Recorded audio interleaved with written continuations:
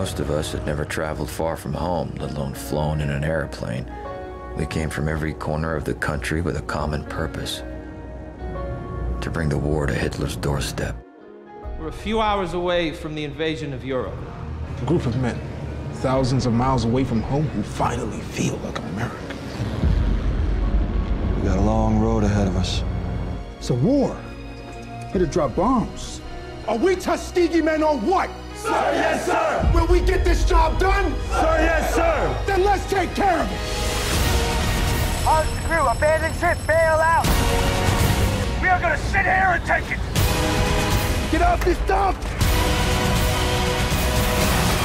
And which you choose? Surrender or escape?